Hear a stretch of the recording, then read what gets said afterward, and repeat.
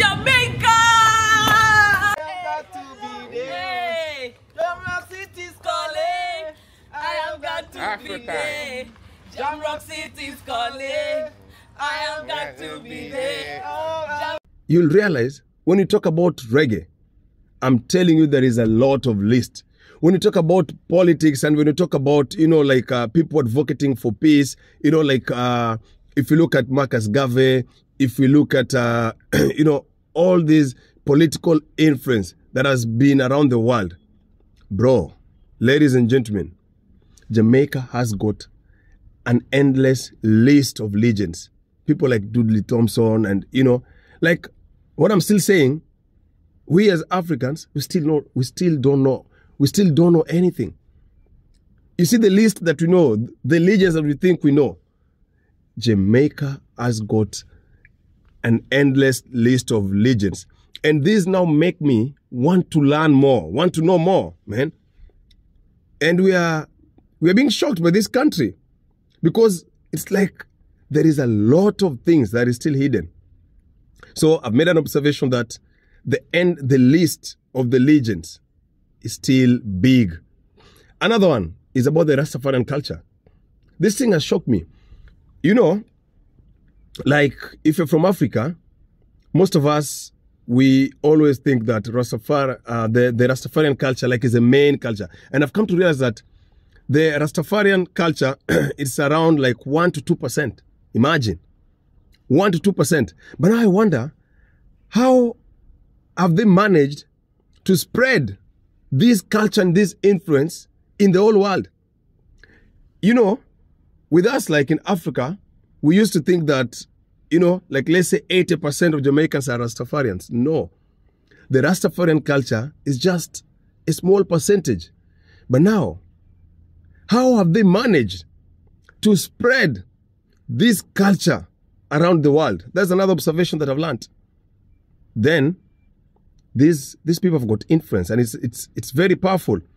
Because if you look at the percentage of the Rastafarian culture is not that big. It's 1 to 2%. Now, how could a population of 1 to 2% influence the whole world? Go to all the corners of the world. The Rastafarian culture can be felt. And that, I think it should be one of the wonders of the world, one of the wonders of the world. Wagwan, my people, welcome back to our channel, our home, and our family meeting point. This channel is our family. Our family meeting point. Now, today, I'm gonna give you some of the conclusions or some of the things that I've concluded personally as an African who has been following the African YouTubers and who have been recently learning a lot about Jamaicans and what we are seeing. So I've got a list 11 things that I've observed, and I'm gonna give you my observation about Jamaicans, and we can discuss at the comment section whether I'm right or wrong. But these are my personal observation since I started learning about Jamaica and also following the African YouTubers who have been bringing us and showcasing how Jamaica is. Number one, my first observation. I've come to observe that we have seen nothing about Jamaica. We've seen nothing. Now, what do I mean by we've seen nothing? You see the way we are happy, or the way I'm personally happy. I talk about Ocho Rios, I talk about Portland, I talk about waterfalls. Bro, my sister, most of the Jamaicans have told me, you've seen nothing. In other words, I've been told that whatever we've seen that is making us happy is just a drop in the ocean. Just a drop, just a little bit of Jamaica. At the comment section, most of the Jamaicans that I'm talking to, they have told me that whatever we've been shown, it is just an introduction. They have told me that Jamaica has more that we have still not seen. And I'm intrigued. I'm shocked. What is it that we've not seen? Jamaicans have told me, it's okay. I have seen a lot of things, the waterfalls, but we have not yet experienced the beauty of Jamaica. So to our African YouTubers, you need to bring us more. Because whatever you've brought us, that we've fallen in love with, I've been told that is just not even a fraction, not even a quarter. It is just a drop. So I'm still wondering. I'm shocked. I'm shocked. And that makes me want to know more about Jamaica. If whatever we've seen that is making us happy and falling in love, what about if we're going to be taken inside and shown the real beauty of Jamaica? Number two, I've come to observe that Jamaica has got like an endless list of legends. Endless list of legends. Most of the time, right, has different legends, so they write different names for different people who are legends. So for the legends of the street, First Street here, Bob Marley, Barney Wailer, Peter Tosh, One Love, people get ready. And then they give you a little history of the town and what it is known for. And of course, they never miss to appreciate the African countries. Look at the whole African map. Amazing, amazing, amazing. I've learned that Jamaicans really love Africans. It's amazing, man. It amazes me how much they love and support Africans. Because at times we'll just be walking and we'll be seeing African flag, African map, African has been drawn, different countries being appreciated. Amazing, man. Let's keep going. Another thing I've come to observe is the Patois language. You know, the Patois language, there is a way, whenever Patois is spoken, like it can never go unnoticed. You know, there is something about Patois. There is some power about Patois. Like I'll give you a very quick explanation. There is this young boy. He lives in the United States. He's called Demager. I've been following this boy for a very long time. And I'm going to give you a story of this boy, man. I just like how courageous and influential this boy is. Demager. Now, there is an interview. The Demager, the young Jamaican trainer, he's being interviewed. And his American accent is mixed with Patois. And immediately, you can see the interviewer, he's like, you speak Patois? I don't know if you guys are getting me. Like, so what about Patois? And that shows you that there is something about Patois. And even the interviewer, that white lady, she has practiced some Patois. You know, she has practiced some Patois. And I've come to observe there is something about Patois. Like whenever we just speak it, there is a way, it's either people want to associate with, or people will be like, hey bro, my sister, could you please give us more of Patois? So I've come to make another observation about the Patois language. Another thing, I've realized that Jamaicans, like, they get along easily with the visitors. You've watched Dimwango, Shonarwa, African Tigress, like in the streets of Jamaica. You know, you'll just see, like, they meet somebody today. Oh, are you from Africa? How is, like, within 2 seconds, people have clicked. African! Welcome. Wagwan. Welcome to Yard. What's your name? My name is Shaggy. Shaggy? Paul. Paul? Yeah. Are you a musician? Call it. Let me hear. Huh? Let me hear something. Let me hear. Let's go. Welcome to Trench Town. Nobody come be no clown. Hey, hey. With the English pound. Come hold me so that I can go and also dance for him. Yeah, hold just like that. Welcome That's to right. Trench Town. Yeah. When you come and yes, nobody be no clown. Yeah. When you come in, just bring the English pound. Look how the girl them run. Hey, come.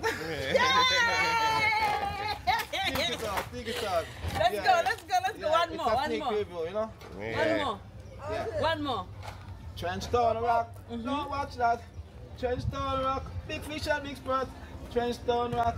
We what you saw. Trench Town rock. Hey, you know. Trench Town rock. Trench Town City's calling. I have got to be there. Hey. Jamrock City's Calling. I have got to Africa. be there. Jamrock City's calling. I have got to be there. Jamrock City's calling. I have got to be there. And that is it's a compliment whereby we should compliment Jamaicans. You know, you can go to a country and you meet the locals and they're like, hey, how are you? Good. You know, it's over. But in Jamaica, they move along with the visitors. Like they get along easily. And that is an observation I've made. And it shows me of their strong character and their strong nature to, you know, to interact with visitors, especially Africans. You will see a Jamaican meeting an African. And this is an observation that I've made, especially from the African YouTubers. For the first time, somebody's talking to them and these people are showing them the country, the history of Jamaica, and like within 2 minutes, there is an interaction. You can think that these are people who have known each other for long. And that is another observation.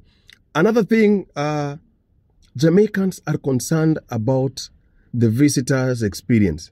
I don't know if you guys have seen that. They're concerned. Like you'd see maybe Dimwango, Shonarwa, African Tigress. You meet somebody, maybe a Jamaican, maybe in the plane, and you're like, I was in Jamaica. Oh, how was it? You know, how was the experience there? I don't know if you guys have seen that.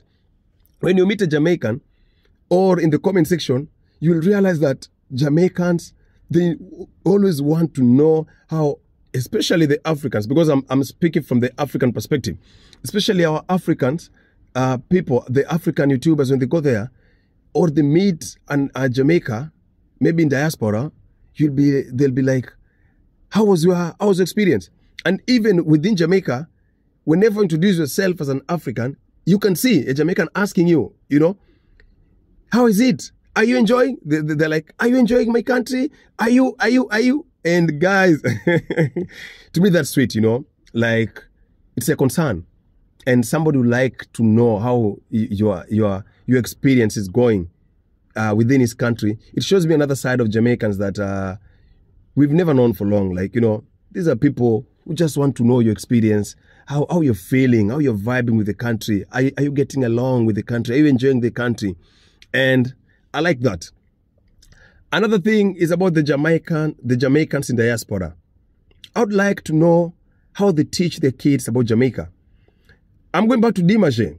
When Dimache is being interviewed, and you can see this boy in the United States, he introduces himself as a Jamaican. Even his name is a young Jamaican trainer. And you can see the pride when he's asked and he say, my father is from the Caribbean, Jamaica. So to the Jamaicans in diaspora, I think there is a way they are bringing their kids in such a way, they're instilling the Jamaican discipline, and they're teaching them about their origin. And you can see, I'm talking from, this is just an observation. You can see this young man, this young boy, he has got like pride. So that is also something I'm observing about the Jamaicans in diaspora. And that is good, man. I appreciate you guys. You know, it's good to like teach your kids to know where they're from. And that pride, man. Guys, if you've never followed this boy, there's a boy called the Young Jamaican Trainer. My man. You'll fall in love with that boy. The way he speaks about Jamaica, the way he talks patois. And his patois is so sweet, you know. And that shows you how Jamaicans in diaspora teach their children. And that is a very good observation I've made. Another one is about the African history. Guys, I'm not sugarcoating anything. On my comment section, the way Africans talk about Africa, they have got a deep knowledge of Africa. Like they've got a deep knowledge of us as a people than the knowledge we have about them. For real. In fact, there are many things in the comment section. If you go through, you'll see a Jamaican telling you about Kenya. Now, there is a video of Wodemaya and a young girl and the father. Now, if you saw the way the father was talking about Africa, and Wodemaya asked him, and he said, no, I've just read them. It's so deep. Now, to shock you, this little girl, this young girl, she was 12. And you can see the way she's talking about Africa. Like, I'm not lying. You know, sometimes I speak and people are like, what are you saying? These are facts, observation, and you can see them. The way this young girl is talking about Africa, you can see they have a deep history of Africa. And the understanding of Africa is so deep, you know, and I like it. Another observation that I've made is about the deep knowledge about their history as a people. Jamaicans have got a deep history. A deep history. Sometimes in my comment section, somebody writes a paragraph. Man, a paragraph. And you're like, and he explains for you step by step, how they originated from Nigeria, Ghana, you know, Central Republic of Africa, how they came, you know, how, ladies and gentlemen, that observation I've made about Jamaicans, I love it. You know, and I think they're also inspired by Marcus Garvey, when Marcus Garvey says that, I mean, it's good to know your history. And I like that about Jamaicans, having a deep knowledge about their history. That's just an observation. And I've said, these are my personal observation. I'm not trying to just say that, sorry, that, oh, these are my facts. No, these are just observations that are made. Another thing is about the pride they have about their country. There is this video that Sean Arrow is in Ocho Rios. There's a young Jamaican guy. I'll put that video. When Sean is interviewing him, the first thing this guy says is like, show the people my beautiful country. I don't know if you guys can see this. Show the people, you know, like Sean is taking a video of him, but the first thing, could you please show them around? I like that pride. Show the people my beautiful country. And it's a good thing. It's a good thing. It's an observation that I've made, and there is pride Jamaicans have about their country. And then I've come also to realize and make an observation that, ladies and gentlemen, Jamaica has got a deep history. You know, I've not even talked about the Tainos, the Arawaks, you know, the Morons, you know, Queen Nani, you know, when they left Ghana, they left Nigeria, they left Central Republic of Africa, even Congo, you know, when they came, you know, colonized by Spain, then England, Port Royal, you know, the piracy, you know, Jamaica has got a deep history, how strategic it is in the Caribbean. So, ladies and gentlemen, these are just my observation. And I was saying I've learned a lot through observation. You know, there's what we call observation learning. You can learn, and especially like children, they do a lot of that, you know, observation learning. And we are falling in love with this country. And those of you who are shocked and they're like, hey, bro, you're not too much. You're going to be shocked. You're going to be shocked because you're going to be too much. You know, one thing I've come to realize, once an African learns or gets a slight history about Jamaica, you tend to dig deeper. You tend to dig deeper. You know, you tend to dig deeper. And another observation I've realized, if you dig deeper, especially about the celebrities, the sprinters in America, in Canada, you come to notice there is always either the fathers are Jamaican, either the mothers are Jamaican, and there is a lot I'm observing. There is a lot I'm observing. So, ladies and gentlemen, that was just an observation that I've made and observations that I'm still making about Jamaica. And we are learning. We are learning as a people, and it's a good experience. I would like to be honest with you that my experience, getting to know much about Jamaica, it has taken me to another level and another world, man. I'm getting to learn a lot. And so, ladies and gentlemen, I've come to the end of the session. And always remember, if this is the first time, this is a page whereby, as I said earlier, we mainly spread love. And we are talking about the positive side. You know, some people will be like, hey, bro, you're sugarcoating. I'm sugarcoating. When Cristiano Ronaldo is talking about Saudi Arabia, you guys don't attack him. Or when Messi is talking about Saudi Arabia, aren't they sugarcoating? But us, if we try to sugarcoat Jamaica, you're saying it's wrong. And what are we sugarcoating, by the way? What are we sugarcoating? If we say it has got beautiful beaches, are we sugarcoating? If we say Jamaica has got a deep history, if we say it is the land of sprinters, if we say, like, can I tell you something? Do you know that Jamaica is the most strategic country in the Caribbean? Maybe you guys will say I'm sugarcoating. Maybe you'll say I'm sugarcoating. And very soon I'll be telling you how Jamaica is going to be the next powerhouse, logistic hub powerhouse in the Caribbean.